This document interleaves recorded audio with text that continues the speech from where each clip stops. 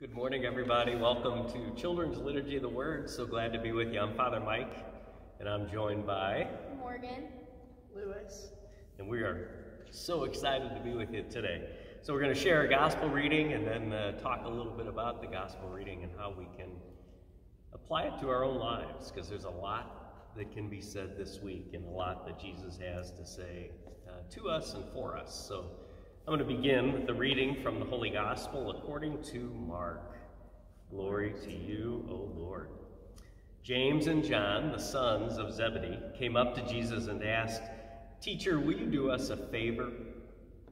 Jesus asked them what they wanted, and they answered, "When you come into your glory, please let one of us sit at your right side and the other at your left."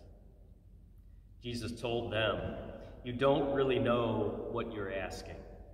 Are you able to drink from the cup that I must soon drink from, or be baptized as I must be baptized?"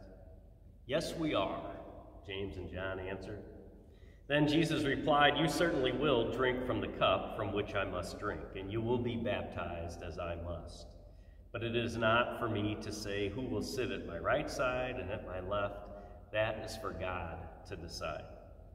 When the 10 other disciples heard this, they were angry with James and John.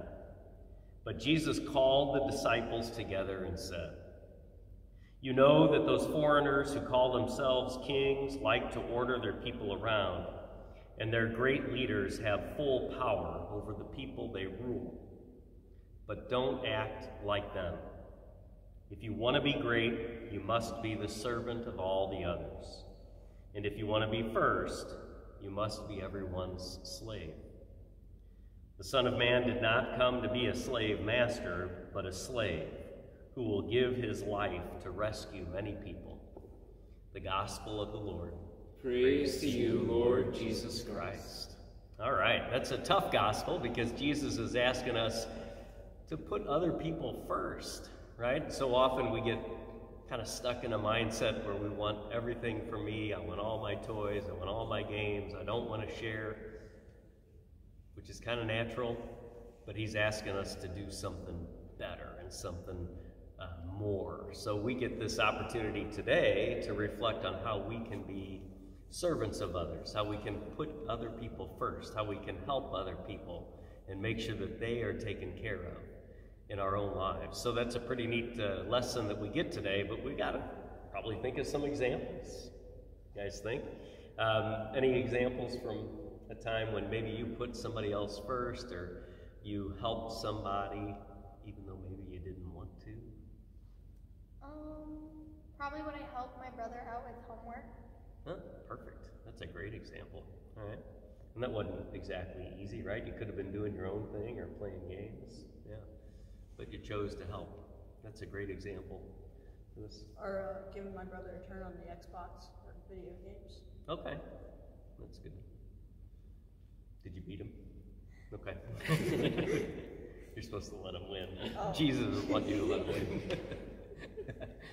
But those are two great examples, so we can think of things at home, maybe, and at school, or wherever we find ourselves. Maybe helping mom and dad with the dishes, or helping to clean off the table, or take out the trash, or clean up our rooms, or clean up our playroom, whatever it might be.